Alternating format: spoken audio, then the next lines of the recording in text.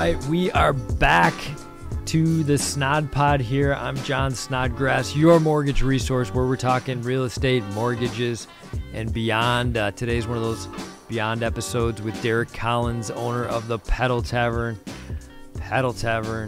Duffy Boats, the Cooperage kayak business, bike business, lots of stuff. Check out things to do at mke.com for all things fun to do in Milwaukee.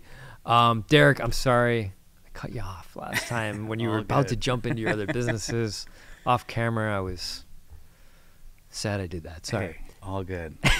So let's jump into your second business. Was so the second business Pedal we Tavern, did, right? Yeah, it was Pedal Tavern. Which so at this point we changed the state law in Wisconsin so you could drink on the Pedal Tavern, and then we're like, all right, what else should we do? And we were approached by a company that makes these boats. They're out of Bend, Oregon, and we're like, all right, I bet everyone's gonna love this. People love going on the water. And I've been on the Milwaukee River a few times before, but if you've never been on the Milwaukee River, it's such a cool way to see the city from a different perspective. So we launched the Pedal Tavern with 2 boats, and we work out of the Harp, and we were still at the Harp. It's a great relationship that we have over there. And now we're up to 4 different boats. But the boats themselves, it's so cool because you can paddle, and it moves a paddle wheel, but there's no hills. And there's also a motor. So there is a motor. Okay. Yeah. So there's a motor on board. The boats are all Coast Guard certified. And what we found is that some people hop on the boat and they just don't pedal at all, and they just kind of soak in the views of the city and just have a few beverages and really have a great time. How late are you running Pedal Tavern? I also forgot to ask Pedal Tavern too. How late can you guys go? So the Pedal Taverns were off the streets by 10:30, okay, and then we go until about Halloween. And then the Pedal Taverns, our last one departs at 10 p.m. and we're back before midnight. Okay. And then we operate it like the first weekend of October. Okay. Okay. But the boats were a big success, and then we had the opportunity right after that to purchase what is now the Cooperage building with a partnership with John Revord over at Boone and Crockett, and then Mitch over with the taco trucks with Takamoto, and then also my partners on the bikes and boats. And then from there we're like, all right, what else can we do? And because like we have this amazing property, and it has about 200 feet of shoreline, and it looks at the home bridge. Yeah, it's a great view, great spot you guys got. Yeah, it's a great view, great spot, and we knew that kayaking was big in the city and people love to do it. So we reached out to a big kayak guy. His name is Michael Fisher. Sure. Oh yeah. Yeah, and he has some other businesses and throughout the country, and he helped us out, and then we actually started a kayak business with him called Brew City Kayak. Okay. And that's turned out to be also just a great relationship that I've had with him. And then we also separately started a Duffy Boat rental company. And what's a Duffy Boat? So a Duffy Boat is a 22-foot electric boat, and there's a canopy over 2/3 of it, and then the back third, like the stern deck, is open. So if you want to get your sun, you can do that. Otherwise, you can stay inside the boat the whole time, which is what I prefer to do because I'm always in the sun. So, but what we found is that with each venture that we've done is that, people just want to go out and have a good time, and they want it to be taken care of. So we always try to provide like the best products possible. So the kayaks that we bought, they're all Perspective Tribe kayaks, which is like top of the line kayaks. They're all sit on top kayaks. And then the Duffy Boats that we bought, they're really nice boats. Where'd you guys get the idea for the Duffy Boats? So the Duffy Boats, we actually saw this in Chicago. Okay. And they're running them down in Chicago, and we're like, oh, this would be ideal for Milwaukee. And then also Ryan, my partner, was also out in Newport Beach, and he saw them there. And in Newport Beach, they have about 2,000 of them. Oh, wow. So we're like, all right, let's just do this in Milwaukee. So in Milwaukee, we have 9 boats, and it's a lot of fun. I've been on them with my family a few times, my kids, super fun, and I just drive it myself. And yeah, we've gone out for like 2.5 hours, I think, or maybe we've usually made like one stop, just had like a beer, and then we hop back on. Yeah, that's what they're designed for. They're about 2.5 hours, and the Duffy boats, they're all self-captained, so you drive it yourself, and then our Pedal Taverns, it includes a captain and a first mate.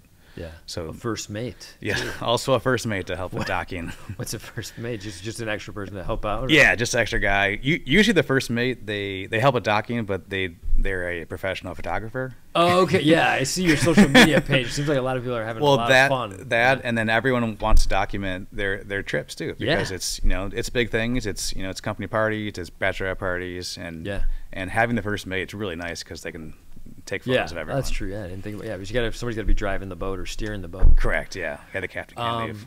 So I know we kind of went over this in the last one. We kind of got your origin story, but I just want to kind of dig back in because you like, I feel like we need to give credit where credit is due to you and your partners. Like, you built these awesome businesses. You started out with just the two of you. Like, what are the keys to your success? Like, if you can opine on that a little bit. Yeah, absolutely. So I think it's two things. One is we have really good staff, and we have really good managers who manage our staff. And at first, I was doing all the hiring and bringing people on, and I was managing everything. And then I was able to step away, and what I found was I was super nervous to do that. So I was super nervous to kind of like hand over the keys to someone, and have them just kind of like run the show a little bit. And then I'm still overseeing everything. Yeah. And I try not to step on anyone's shoes, but every once in a while I'll have to do that. But we trained them enough, and they're smart enough that they can do things on their own, and they're able to train the seasonal employees that we have. Sure.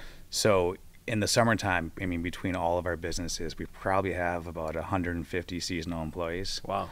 So it's a lot of people, and we try to treat people the best that we can. And the thing about our managers is that, it's a seasonal job. So we try to keep them like compensated for the whole year. Yeah. It's hard to do, but we're able to do it. That's awesome. And that's what people. That's how you keep good people, and they're doing a good job. Yeah, absolutely.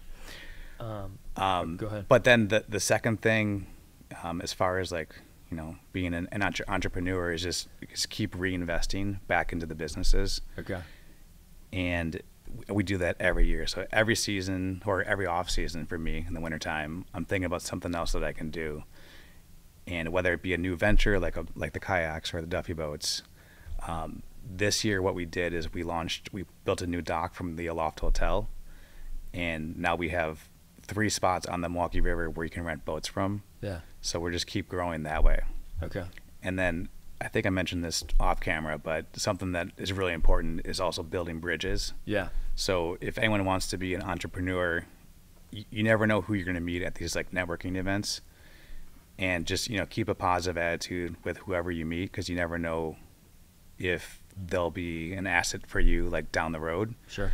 And I found that a lot of these different events I've been to, also I have a very unique business. With the Pedal Tavern, but I found that a lot of the people that I've met have been basically a champion or been on my side for various other things that I've done. Got it. Yeah. So just being kind. Yeah, it's be nice to people. Be nice to people. Yeah. And be a good listener, I imagine, is good too at these events. Yeah, yeah. And just joking around, having fun with people, and and also part of the Pedal Tavern, we'd stop at a lot of bars, so it's meeting the bar owners and the bar managers and building that relationship with them as well. Yeah. And just having good partners. Yeah, and having good partners, and it's not always about winning and being first. It's about making sure that everything goes smoothly. Yeah. Because I've taken losses before, but at the end of the day, it's just like, all right, is it worth fighting for? Yeah. Or is it better off just taking the loss and moving on and doing something better? Yeah. Which I've done. Yeah, going back, we talked about it briefly, but like our Pedal Tavern in LA didn't work out for various reasons. Traffic being one, the 405, people showing up late. But like what I learned from that was just like you got to be all in. Yeah. And I know you're all in, And like, so that's where I've just gone all in on the mortgage business but that's the biggest thing I learned in that, year and a half, 2-year venture. Yeah. It was fun. We had some fun times, but I mean, it was a great time. I had a great time in Los Angeles. We've been traveling to San Diego to hang out. Too, going up to Monterey. Yeah. Big Sur. Yeah. I love being out in California. And I don't think I would not do it again. Yeah. Like if I had a learned chance. so much. I mean, we lost, a chunk of money, but I learned a lot.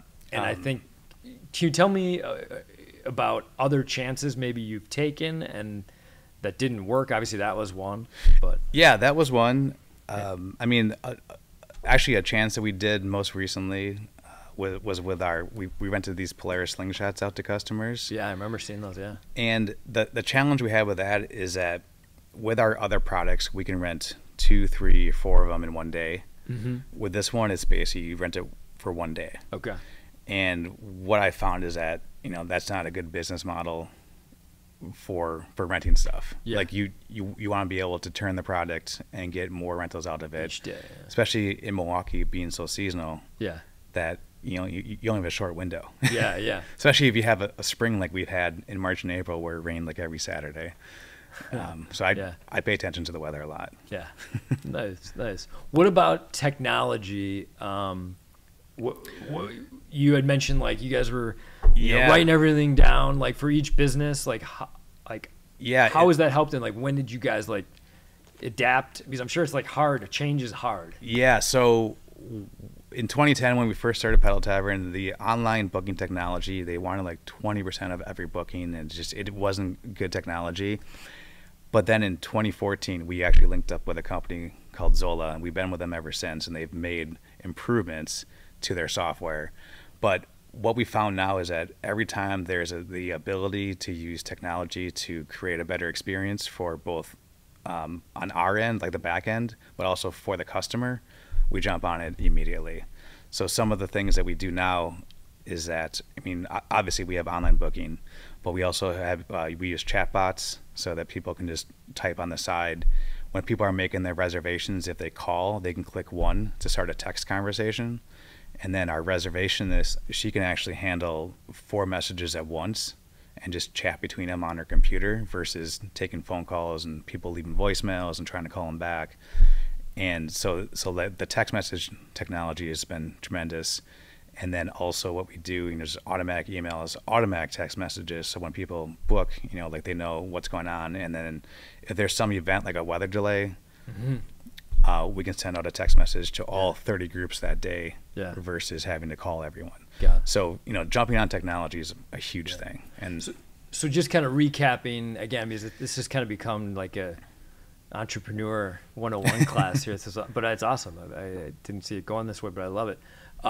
So just to recap for everybody, it sounds like to be successful, you got to take that when you're starting to become successful, trust in your employees, your managers. Yeah, that's huge. Obviously, you got to hire good people, but hey, you got to show an amount of trust. Invest in the business, reinvest in the business. You wanted to keep it to grow, and then last part of efficiency. It sounds like, which is the technology componment. I don't know. I just thought I'd recap it. Yeah, that's it. Anything I missed? And then the last thing, I always tell people just building bridges because you never know who you're going to meet. Yeah. And what's going to happen with it. Yeah. All right. Well, thanks for coming on, Derek. Appreciate it. Yeah, absolutely. Derek Collins, Pedal Tavern, Duffy Boats. I've used all your businesses. All of them are so much fun. And in Milwaukee, we only got so much time to be outside. And you've really created a cool niche for yourself. So proud of you. Thank you. Work, my friend. Yeah, and again, it's an honor to be on the Snod Pod. So. Well, thank you. So that's about it. I guess last thing, give Derek a pitch because he's got so many businesses. Go to this website. You can go to any of the individual businesses' websites, but also check out Things to Do in MKE.com. That's Things to Do in MKE.com. Derek, thank you. Congrats on all your success, and maybe we'll do a live one next time with you on one of your businesses. Yeah. That'd be fun. This has been the Snod Pod with John Snodgrass, your mortgage resource, where we're talking pedal taverns. many other things. Duffy Boats, real estate, mortgages, and beyond. Thanks for joining us. See you next time.